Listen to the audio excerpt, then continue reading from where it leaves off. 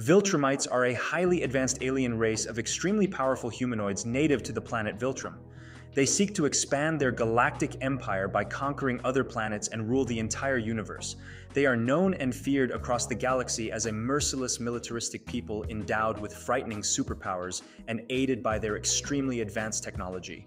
Thus, they are nigh unbeatable and never give up a claim to anything they covet.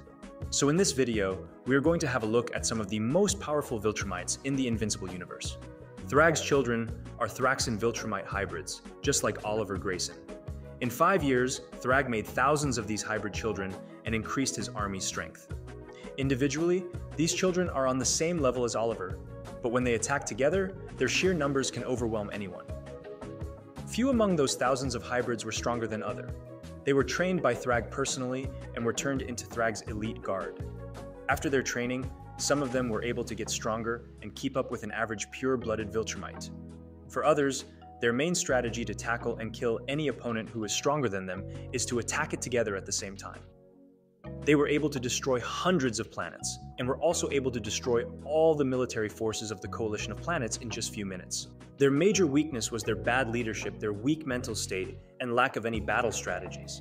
Oliver's heritage has given him access to the various abilities of both races as a Thraxan Viltrumite hybrid. Oliver's purple skin was the result of Thraxan's lower genetic compatibility with Viltrumites than with humans. Because of this, Oliver's growth rate to become stronger is lesser than Mark's, as his human half is more compatible with Viltrumites. Despite the comparatively lower genetic compatibility, Oliver's development is predominantly influenced by his Viltrumite genes, hence why he has a more humanoid appearance than an insectoid, and why his purple skin turned light and creamy in color as he got older. Having inherited his father's dominating genes, if Oliver were to mate with an alien being with a different physiology than his own, they would likely inherit his traits more than the mother's species. Due to his Viltrumite heritage, Oliver is granted strength beyond human levels, whose upper limits are unknown. He was able to easily kill the Mauler twins. He has the potential to become stronger, but not as much potential as Mark due to his mother's Thraxan heritage not being completely compatible with the Viltrumite's DNA. Because of his Thraxan heritage, Oliver is able to gather and assimilate any kind of knowledge and understand it fully and instantaneously. He automatically understands the mechanics behind any issue or concept they face and knows what must be done to solve any problem. He has perfect recall and the ability to cross-correlate information instantly. He is capable of learning, analyzing, memorizing, understanding, and mastering limitless amounts of information, knowledge, and skills and immediately utilizing them without effort. His intellect enables him to learn and master anything he comes across. But despite everything, he will remain weaker than a pure-blooded Viltrumite, who is well-trained and battle-experienced. Tara Grayson was born to Samantha Eve Wilkins, a human with transmutation powers, and Mark Grayson. Just like Mark, she is a human Viltrumite powers. Tara only inherited her father's powers, and it's possible that her mother's powers might be getting suppressed by her Viltrumite DNA. She was trained in combat by General Craig, Thula, Lucan, and Mark, and she helped her father out with assisting various species in the universe. Vidor is one of the Viltrumites who participated in the Great Purge.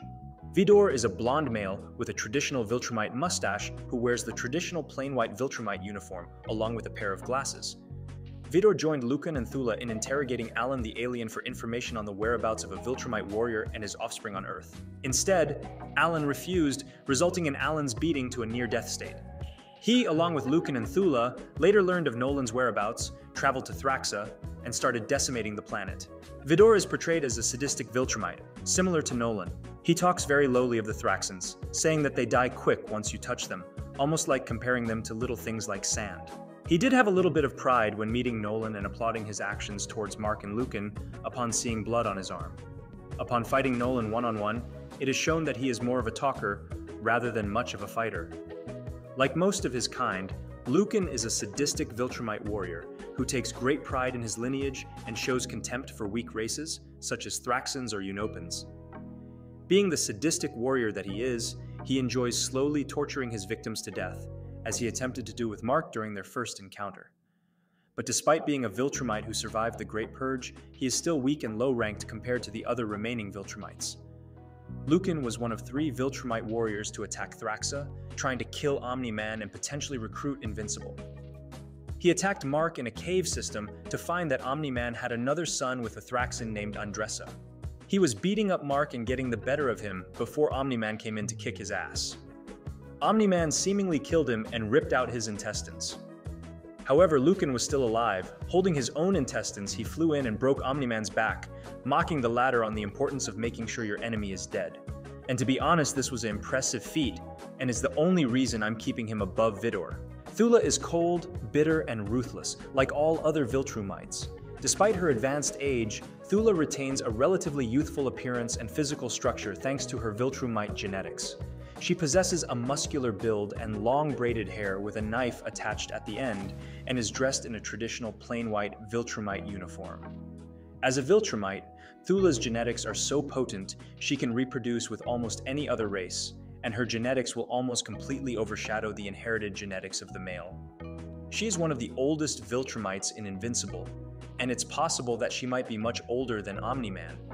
But not much is known about Thula's past, other than the fact that she was born on the planet Viltrum and engaged in a bloody survival of the fittest called the Great Purge, along with the rest of her race, and was one of many to survive the war. Unlike most of the Viltrumites, Thula's hair possesses a spear that she uses like a sword or a boomerang. It can be used for long or short-range attacks to wound or kill an opponent, making her a very skilled adversary. Argal was born into the powerful Viltrumite dynasty. It is implied that the dynasty's bloodline was so pure that they were even more invulnerable and powerful than the average Viltrumite. Argal's life is somewhat contradictory throughout the series. Some who tell the history of the Empire describe him as a benevolent monarch whose rule predated the Viltrumites' conquest of the galaxy. Others claim that he was a cruel tyrant who sent out his armies to conquer other worlds.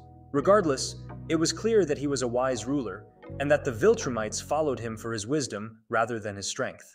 Basically, in terms of strength, Argal might just be close to an average Viltrumite warrior, but he was a master in battle tactics, and he knew how to control and expand the Viltrum Empire throughout the galaxy. It was during his rule as the Emperor that the Viltrum Empire reached their absolute peak and were successfully able to spread their empire onto thousands of worlds. Thetis was born on Viltrum. Seeing that the Viltrumites' planet conquering was tyrannical and evil, Thetis chose to betray his race and became the first of his race to rebel against the Empire. He would slay the Emperor Argal of the Viltrum Empire and defect to parts unknown, sending the Empire into disarray. He later established the coalition of planets to defend the universe against the Viltrumite threat and battled them for thousands of years. Thetis then decided he would use his own DNA as a catalyst for a virus that would be capable of killing Viltrumites. And this virus successfully caused the mass genocide of the Viltrumites. He is probably the oldest Viltrumite in the Invincible universe. And he is also a very skilled warrior. He fought and survived thousands of battles in his youth before betraying the Viltrum Empire. Anissa is one of the very few female Viltrumites, and she is even more terrifying than many of the male Viltrumites. In her life, she participated in multiple wars and also took control of many planets for the Viltrum Empire. She is strong enough to fight against Omni-Man, Thetis, and she has managed to overpower Mark Grayson multiple times. Anissa is also arguably the most controversial character in the Invincible comics, as she is the one behind the series' infamous rape scene. Part of the mission of the Viltrum Empire is to breed with other genetically similar species and have half-Viltrumite children, allowing the ranks of the Viltrum Empire to grow. However, Anissa doesn't want to mate with humans. Instead, she tells Mark that she wants to have a child with him, as he is half Viltrumite, half human. Mark refuses, but Anissa doesn't care, with her proceeding to beat him and rape him. Conquest was born on Viltrum, and was one of the few Viltrumites who survived the Great Purge and the Scourge virus. After the infection left his system, Conquest found himself vulnerable, and his strength greatly diminished. After arriving on a planet inhabited by the Ragnars, his right arm was ripped off, his face was permanently scarred, and he was blinded in his right eye. Conquest has proven to be a very strong Viltrumite, despite his old age. If he had not prolonged his battle with Mark, he could have likely beaten him. Conquest was easily able to break out of a 400-ton prison and was unaffected by the explosion triggered by it, which in turn destroyed the entire facility he was kept in. He managed to survive after being headbutted to the point where his face and skull were extremely disfigured. Conquest has shown signs of advanced age, meaning that Conquest has likely lived longer than Nolan Grayson, who has lived for thousands of years. Kid Invincible is Invincible's and Anissa's son, who was born after Anissa had raped him. Kid Invincible's story starts at the end of Invincible, and we didn't get to see how strong he is.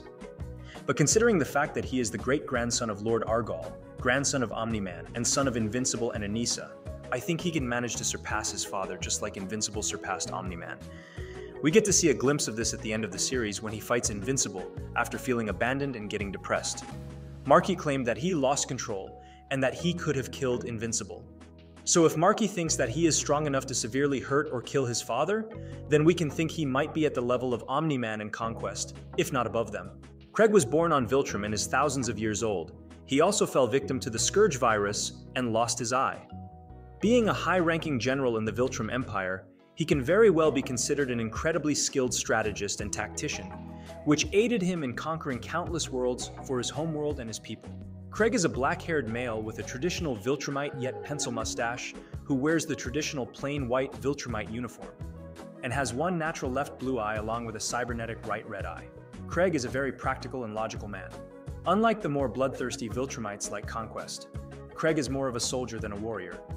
He also showed a level of understanding, being reasonable, if not compassionate, by trying to convince Mark that it was for the best if he conquered his world for the Viltrumites, and that doing so would spare his people from unneeded suffering and pain.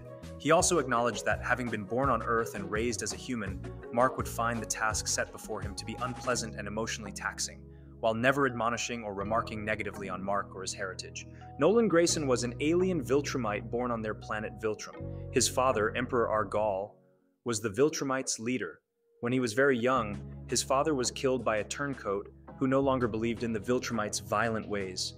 Nolan was too young to remember anything about his father. His true heritage was hidden from records in order to hide him from Viltrumite enemies. Nolan was shown to be the strongest superhero on Earth, as his natural Viltrumite abilities made him so.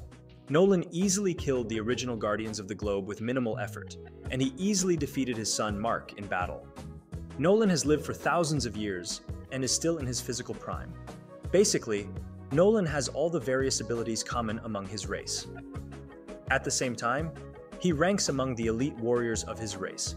His powers are considerably more advanced than most others. Many of the Viltrumite warriors look up to him and are trying to serve the Viltrum Empire like he did. His genetics are so potent that he can reproduce with almost any other race, and his genetics will almost completely overshadow the inherent genetics of the mate, making their offspring almost purely Viltrumite. While primarily relying on his natural Viltrumite raw might to defeat opponents, Nolan is a highly trained warrior, possessing multiple millennia of experience, which makes him a highly effective and formidable hand-to-hand combatant. His skills proved able to compete against the entire Guardians of the Globe, killing them each one by one. Likewise, against other Viltrumites, he was decisively able to defeat them one after the other. Invincible is a brave, competitive, nice, and noble hero, and is true to his own values, especially when he discovers the harsh realities of being a superhero. While Mark is technically a Viltrumite human half-breed, the potency of his Viltrumite genes greatly overshadow his human genes, making him almost a pure-blooded Viltrumite.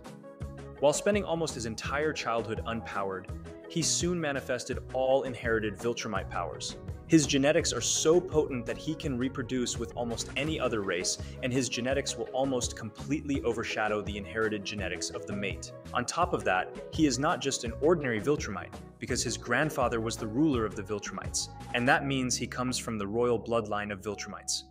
This royal bloodline might be the reason that Mark was able to survive the effects of coming in direct contact with the Scourge virus. He fought some of the strongest Viltrumites and some other characters in Invincible, and was able to survive all those encounters, despite getting his organs ripped out of his body. On top of that, he's a young Viltrumite, and he continues to grow strong after every fight, which means he has a lot of potential.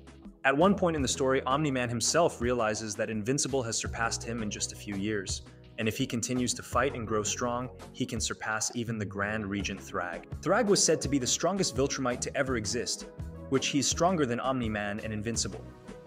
He was able to easily decapitate Thetis, kill Battle Beast, and fatally wound Omni-Man and Invincible. Originally, Thragg was born on Viltrum as the son of one of the closest advisors of Emperor Argal. He was trained in all manners of combat and bred to be the strongest Viltrumite. After Argal was killed by Thetis, Thragg fought in the Viltrumite civil war to restore order to the Empire. After the battle, the Viltrumites would emerge as an unbeatable race led by him. Thragg would be granted the title of Grand Regent, and he would keep Argyll's skull as a reminder of what would happen if the Empire fell into disarray. When Omni-Man and Invincible fought him together, they were unable to match his strength, let alone defeat him. In simple words, Thragg can be considered the Hulk of all Viltrumites.